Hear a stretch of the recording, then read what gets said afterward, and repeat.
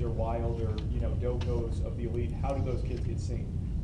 And one of those things is you know, you can't just, Tony will tell you firsthand, is, you know, he would get emails, he would get letters, he would get everything every day. You know, it's not enough just to email a coach and say, hey, would you mind taking a look at this kid? And it's so saturated now that, what do you guys do? Do we have any high school coaches here? Do you guys do anything? So, for instance, you guys do anything in the summer with your teams? Yeah. So you guys run as a high school necessarily? Where are you guys from? Arapahoe. Arapahoe, okay. So Arapahoe, this is great. So as Arapahoe, you guys probably train, you know, fall as a team. Summer, you guys do stuff as a team. Yeah. But you guys also have kids that play, you know, whether it's 3D, Wild, everything, yeah. So with that, going back to the first thing, how do you keep those kids motivated to want to play spring and summer and everything like that? I think it goes a lot towards actually like the seniors, the upperclassmen are huge. A strong senior class is big for us at least. That's what last year, this year we have 2 good senior classes. But we keep it fun. Yep. You know, we do different steps, not the same practice schedule every day. It's not the same workouts. It's not the same, you know, just throwing the ball. We do different stuff all the time. We try and go to different tournaments. We run different teams. We run freshmen with you know, the upperclassmen. We run upperclassmen lower, trying to teach. So we run them all together.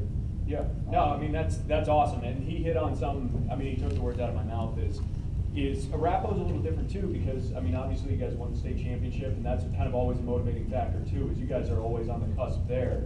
You know, if, you know, for instance, you know, maybe a lower level team, what is that motivation for a kid to show up in the middle of summer, you know, with nothing going on, or playing for a club team in the middle of summer with nothing going on? But you hit it right on the head, is you guys have to make it fun in the fall and the summer.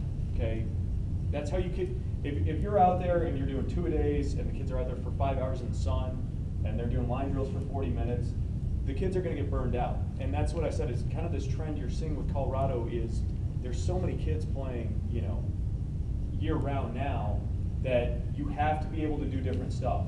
You know, one thing, how I run my high school practices are, I like to keep them a lot shorter, especially in the fall and the summer. But my practices are 1 hour and 20 minutes, but the kids are running the whole time. I don't do sprints, I don't do anything like that, but I'm doing full field drills. Anybody here, I was going to show a drill real quick. Anybody do 3v2 full field? You guys do? Anybody else kind of know that one? Yeah, I mean, it's a good one. So I'm kind of seeing half and half. 3v2 full field, okay? It's probably my favorite drill to do.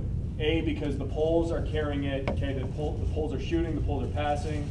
Okay, attackmen are playing defense, which is great for rides. And also the biggest factor, okay, the best reason I love this drill is conditioning. The kids have no idea that they're running way more than they would be with, you know, they would be with sprints or anything that you'd be kind of quote unquote punishing the kids or conditioning the kids. Is real quick, there's 2 goals, keep them about 40 yards apart. You're going to start 3 lines. You're going to start 3 lines here, okay? 2 guys start on defense, these 3 guys go. Okay, so these 3 guys go, they attack the goal. As soon as this guy makes a save or it's out of bounds or whatever, these 3 come back. Whoever shot it, okay? The rules are if you shoot or turn the ball over, you're out. Okay, so like let's say this guy goes, he turns the ball over, these guys are on offense. These 2 are now coming back to these 3 attackers.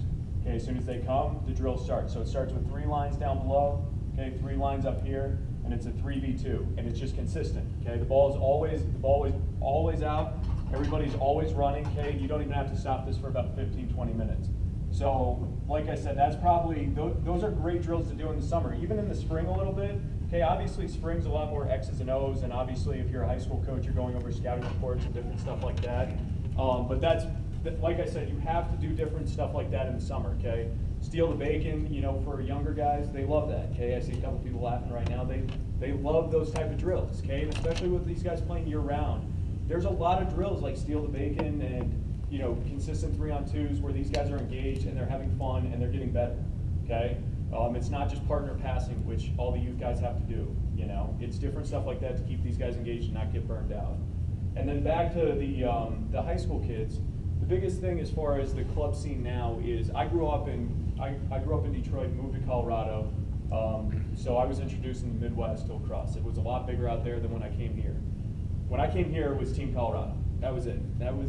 Team Colorado was it. You either made it or you didn't. And luckily I was able to make Team Colorado. But if you didn't make it, I mean, it was not until maybe when Gary Gate and kind of Josh Sims started Icon Lacrosse. That was the only game in town. Now, like I said, I kind of mentioned a few of them. There's so many different options right now. It's kind of overwhelming, especially if you're a father or an uncle that's got a nephew or a son that plays lacrosse. It's kind of, what do you do? How do you get seen?